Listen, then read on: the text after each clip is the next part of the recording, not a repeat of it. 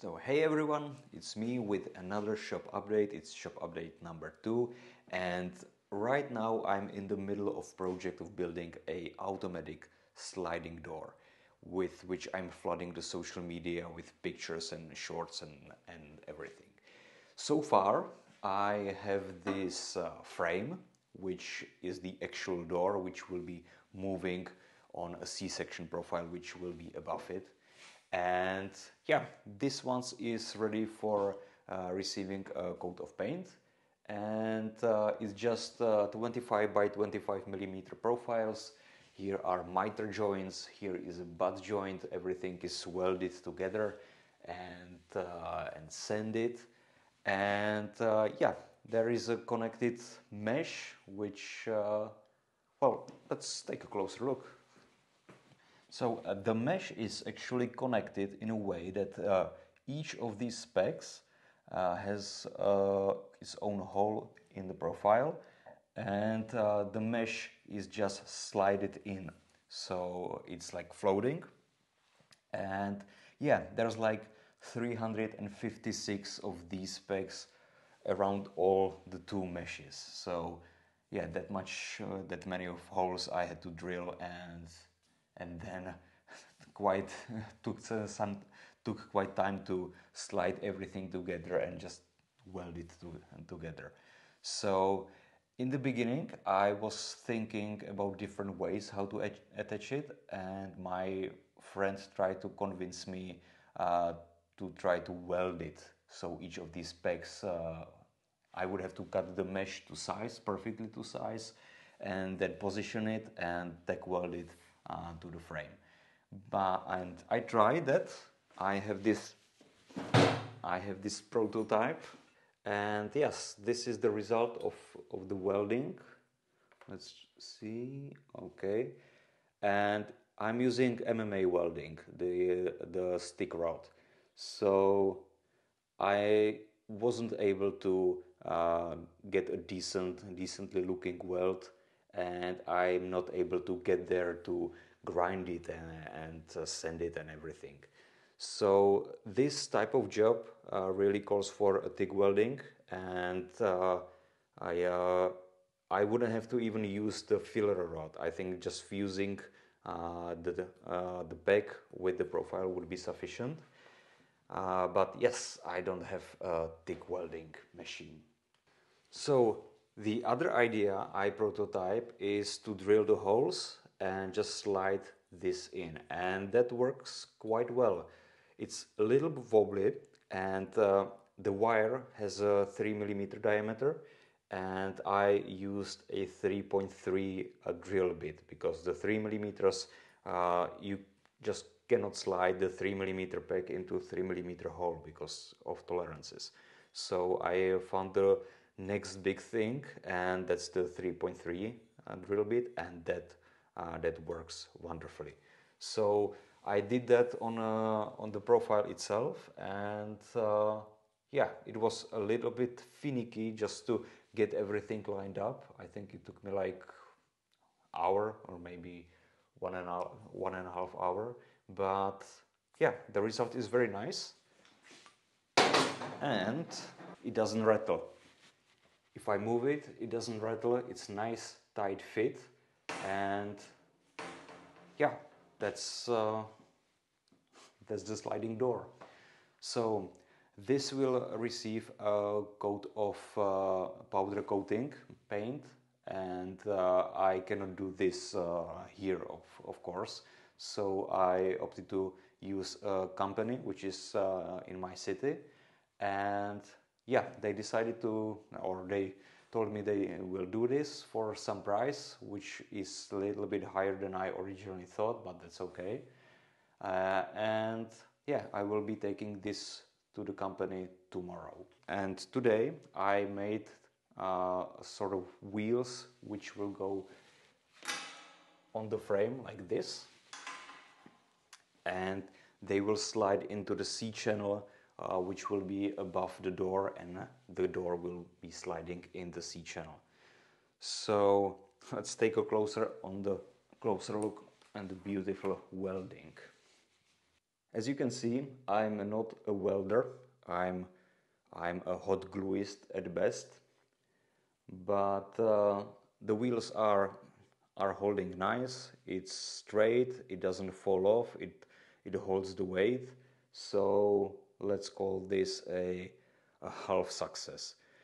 This is another type of job which would be suitable for the TIG welding. I think this is practically not possible with the stick welding. I tried a very small rod, 1.6 millimeters.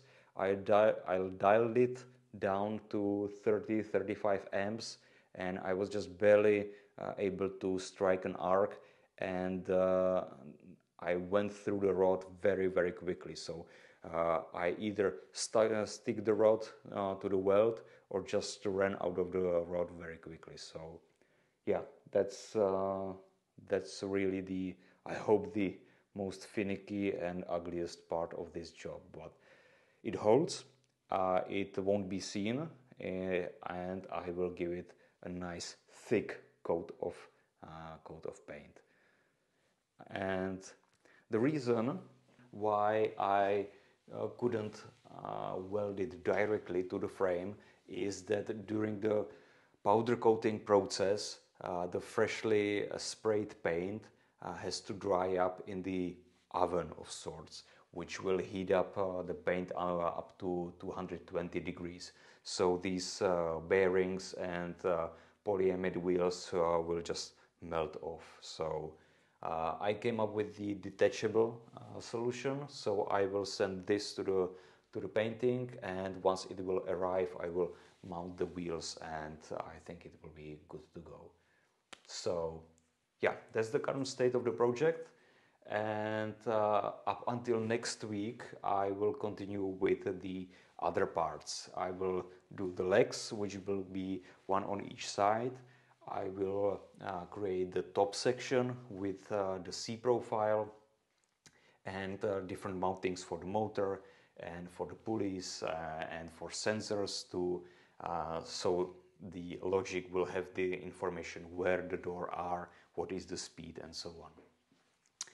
But the whole design of this sliding door is that it won't be freestanding, that it has to be attached to something, the wall, in order to stand and don't fall off. So I cannot mount it here because I don't have enough space to simulate the actual door. So I will build one. I'm thinking about some wooden structure, some strip which will be on the floor, something like 30 centimeters wide. Okay.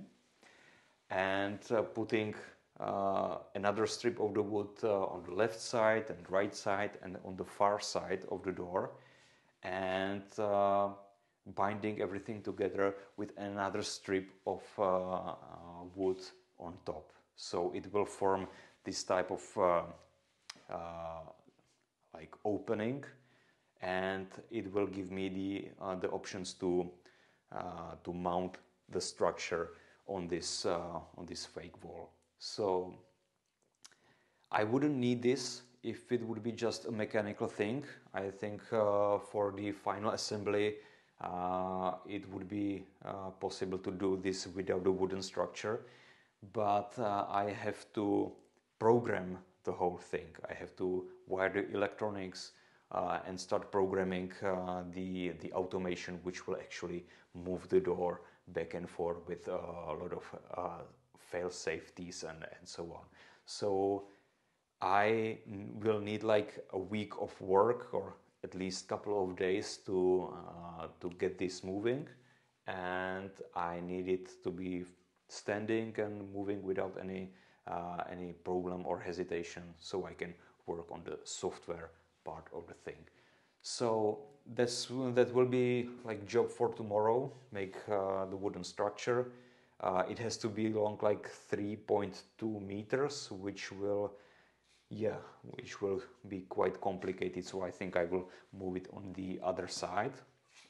and then I will continue with sourcing the material and actually building the other parts of the structure.